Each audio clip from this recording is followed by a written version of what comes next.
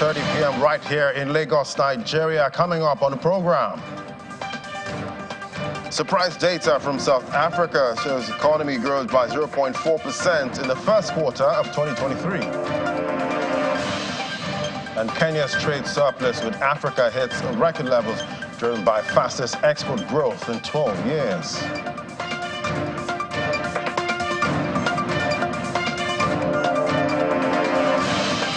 Egypt's net international reserves increased by $109.2 million in May 2023.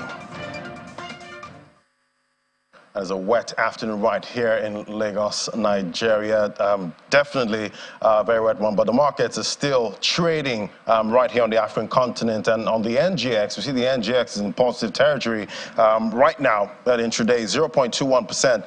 That's the print. It did get a peak, the markets earlier, and I see the oil and gas counter, that's shining with the Turner and corn oil pumping up the market right now, 55,924 points. South Africa, though, on the flip side, that's down 0.30%. Other parts we track, North Africa is looking good with the EGX up 1.11%, and Kenya closing positive again, continuing that positive trend above the 100-point level for the all-share index there, taking it up 0.94%. Other markets we track in the Middle East, we see it's negative sentiment there. With the UAE, it's crisscross there, 0.14% for the Abu Dhabi index. It's up, but on the flip side, the Dubai index is down, up 0.80%, while the Abu Dhabi index is down. Let's see other parts in the Middle East. Saudi Arabia in the red, 0.14% at intraday. Qatari index, the biggest downer at intraday, 1.72% down.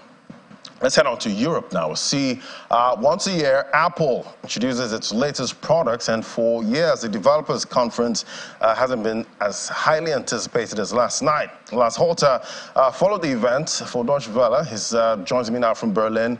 Great to have you, Lars. So did Apple live up to the high expectations?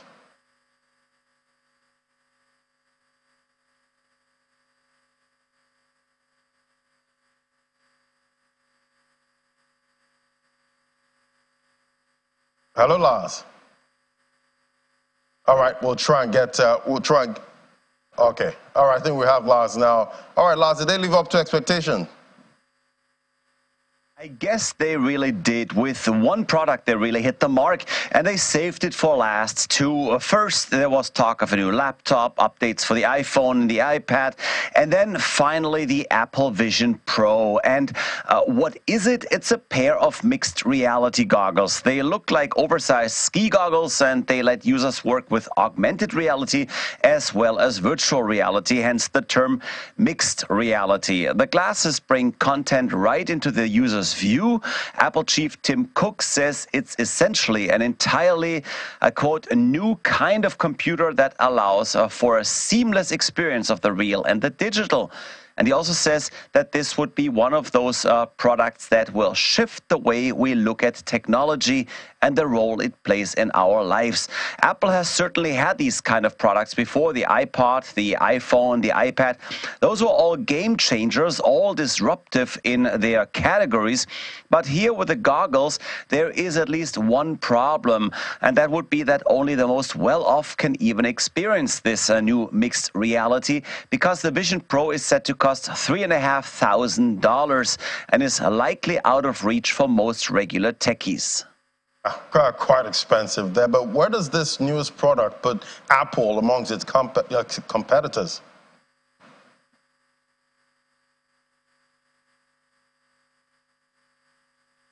Well, it shows who Apple's main competition really is. It's Meta, the company, of course, that is behind Facebook. Meta has its own set of goggles on the market. Just last week, it introduced the Quest 3 for just around $500, by the way, so a lot cheaper than Apple's product here.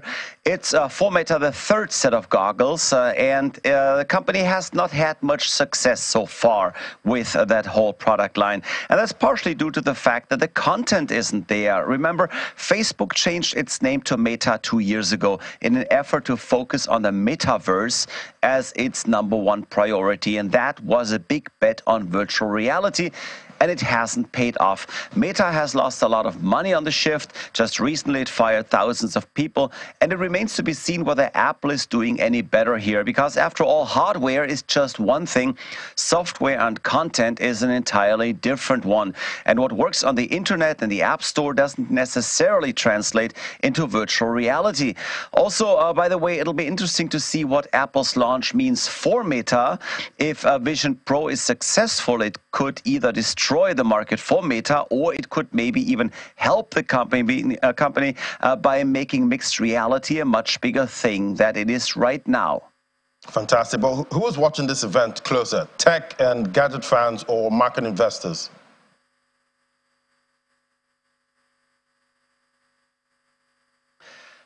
Well, I'd say for gadget freaks, the developers conference and the reveal of the Vision Pro must have felt a little bit like Christmas and Easter all in one. But investors are looking at this very closely too, mostly because it is so absolutely unclear how this will play out in the long run.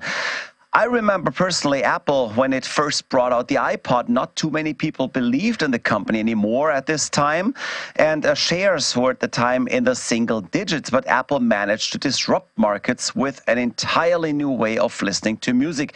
And it later disrupted other categories. As I mentioned before, it came out with a revolutionary phone that took the world by storm. And now investors are wondering whether the Vision Pro is another great disruptive project, or maybe a money pit. We might not know until years from now. Initially, markets reacted carefully to Apple's announcement and shares traded a bit down.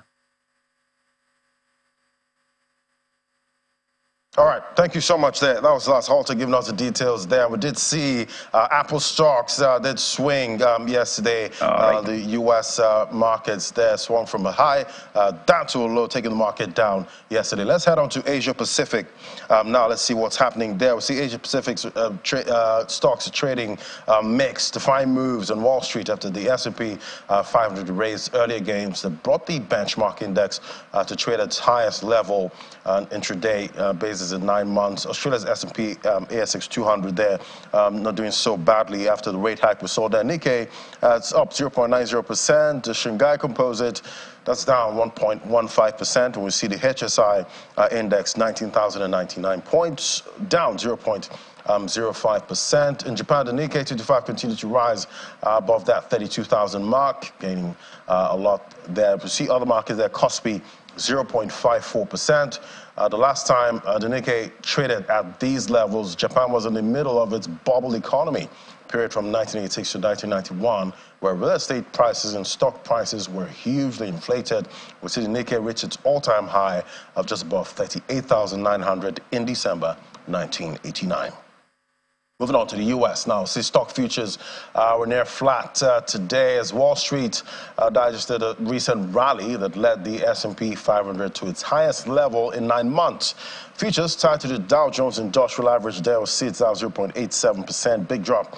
Yeah, for the in the S&P 500, that's down 0.11%, but the Nasdaq Composite, that's down lesser than other parts there. The market's coming off a down session with the S&P 500 falling 0.2% after touching its highest level since August. The Dow and the Nasdaq Composite also fell. We'll see Apple there contributed to the leg down. The iPhone maker briefly touched all-time highs earlier in the session, only to end about 0.8% lower.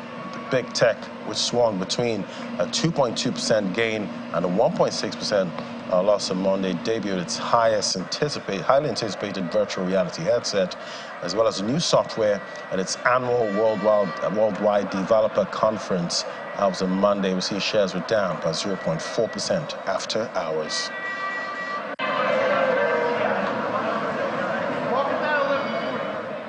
prices edged lower today, giving up most of the prior session's gains.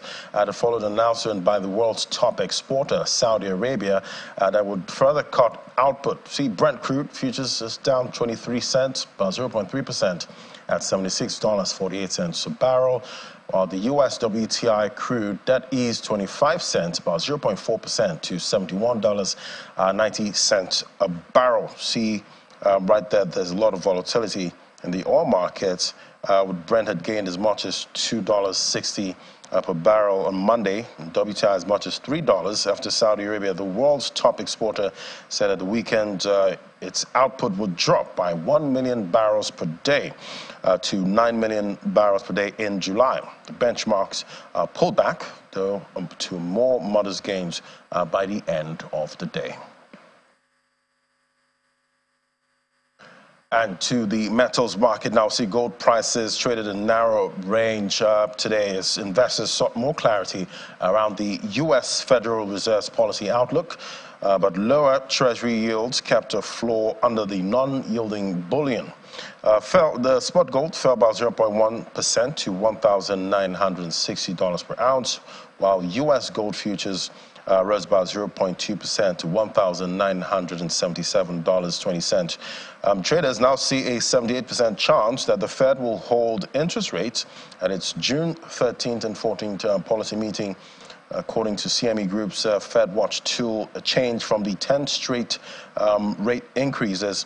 Benchmark 10-year Treasury yields slipped, improving the opportunity cost of holding gold, which yields no interest. The dollar index was steady. It held close to the 2-month high from May 31st. A stronger dollar makes the bullion less expensive for investors holding other currencies.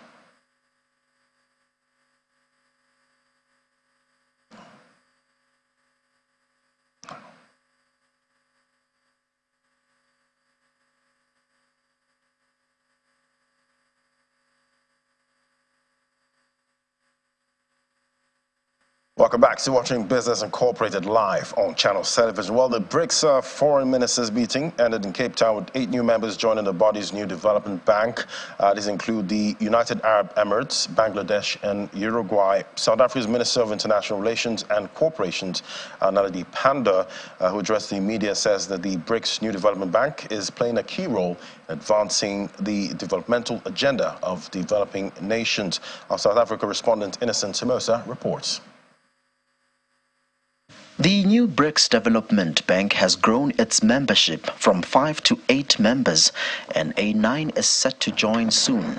Host Minister Naledi Pandor of South Africa said the bank has recorded impressive progress and that most of the loans secured through the bank had been for infrastructure development. She also announced that members are happy about the bank's AA+ with a stable outlook rating by Standard & Poor's. In our view, the bank has recorded some really quite impressive progress. We're particularly thrilled that it's maintained its very, very excellent financial rating. It also has played a role, which was our aspiration when we created it, in providing support for development programs in our own countries, but in the member countries as well. We'd hoped we'd create a different kind of development financial institution that really would be committed to addressing matters of socio-economic development. BRICS countries accounts for over 40% of the world's population, 20% of the world trade, and 25% of the global GDP. The bloc is attracting a lot more interest. However, with Russia-Ukraine conflict, economists predict Russia's economy will contract between 8 and 16% this year, wiping out all the gains of decades of economic growth. Russia is currently facing challenges as it experiences restrictions from the SWIFT payment system, while MasterCard and Visa are impending cross-border payments. This situation raises concerns about its potential impact on the country's overall success. Ambassador-at-Large Asia and BRICS, Professor Anil Suklal, is advocating for the integration of cut payment systems among the BRICS countries. This came out very clearly in the message of Russian Foreign Minister Lavrov, who have indicated that we must develop alternate systems to the established systems, and that's happening. To give us greater autonomy and not be held hostage by certain entities in terms of global financial payment systems and settlements. Ministers expressed their desire to establish their own financial messaging systems instead of relying on the Belgian-based SWIFT network. Professor Anil Suklal suggested some sort of a BRICS rating agency in order to provide an alternative credit rating system. Look, this has been on the agenda of BRICS meeting in the past. It's come up again, and that's something also that I think will receive attention as we go forward, that we are not only dependent on rating agencies that are based in the north that determine our credit rating. We should have also our own rating agencies looking at this. This was actually discussed when South Africa had the chairship in 2018, and this was something that South Africa had put on the discussion table. It's still very much on the discussion table. The final suggestion here was to use the national currencies of BRICS nations for trade. From Cape Town, South Africa, Innocent Samosa, Channels Television News. And still in South Africa, the economy grew by 0.4% in the first quarter of the year. That's according to Statistics South Africa, attributed the economic rebound to improved manufacturing output and the finance ministry. While the figure came out and higher than expected, it's believed that economic growth could have gone further north if not for the electric power crisis, which is dragging the economy. Respondents spoke to the Statistician General, Risenga Maluleke, who summarized the picture. Take a listen. The economy of South Africa grew by 0.4% in the first quarter of 2023. And indeed, such a growth was driven largely by manufacturing that contributed 0.2 of a percentage point to this 0.4% that we see, whereas it grew at 1.5%. And we also see that in the area of finance, real estate, and business services, it contributed 0.2 percentage points, while it grew at 0.6%. Now, what are the areas in terms of manufacturing that contributed the most? There was a strong show in the manufacturing of food and beverages, whereas in the terms of finance, there was a strong show in financial intermediation, insurance, business services, as well as other areas. But now we have seen that agriculture went down by 12.3% and of course contributed in the negative. But going further, let us look at expenditure on the GDP, particularly household expenditure. It showed a strong growth, particularly from the side of restaurants and hotels, which contributed a lot more stronger and indeed grew in the positive. And to the commodities market now, since the purported removal of subsidy on PMS, most fuel-related refined products have witnessed a spike in price. But the price of cooking gas, LPG, has moved in the opposite direction, actually declining by 25.87% to 6,950 naira for a 12-kilogram gas cylinder in June. Let's talk to Adeye Debusi now, analyst, financial derivatives company. Great to have you on the show. Thanks for having me. So what is responsible for this contrarian price movement with cooking gas? So first, you have to know that there are a few determinants of cooking gas prices in Nigeria, which are global energy prices, the exchange rate pass-through effects, and the law and demand and supply, since cooking gas prices were not subsidized before. So since the advent of the Russia-Ukraine war in 2022, where we saw energy prices spiked to multi-year highs, see oil prices go over $100 per barrel, natural gas prices over $99. We saw a consequent rise in cooking gas prices in Nigeria, because in some cases, cooking gas prices were for a 12.5 kg cylinder sold for as much as 13,000 naira in certain states. But since its peak in 2022, there has been a sharp decline in energy prices, and which again you've seen a direct effect in cooking gas prices, which is now at 6,950 naira in June. Also, as I said, the exchange rate has a part to play in the down price movement. In May, naira depreciated to as low as 738 naira per dollar, and has appreciated in June as well, which has also contributed to it. And also, it's since the removal of subsidy, higher petrol prices, which has squeezed consumers' disposable income, which has now reduced demand for natural gas, leading to excess supply in the economy. And with the basic laws of demand and supply, lower demand, higher supply would lead to lower prices. These are some of the reasons why cooking gas prices have seen a decline. All right, I do hope my gas supply actually gets this memo and the prices actually reflect. But I know Nigeria derives a lot of dividends from its investment in the NLNG.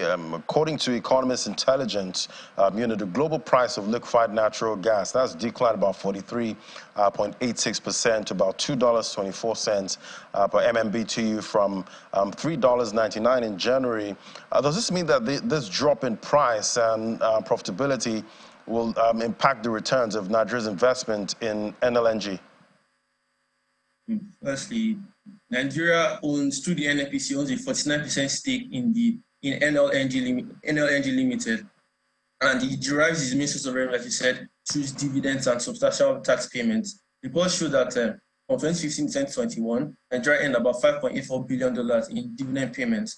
And yes, of course, with declining global energy prices and depreciating equipment at the facilities, profitability of the company will be affected. But however, the company is still expected to remain viable in the long run. So yes, of course, lower LNG prices will lead to lower dividend from the company as profitability reduces. But however, it's expected to be only a short-term phenomenon, but it's not have any dramatic effect on Nigeria's fiscal sustainability or stability in the long run.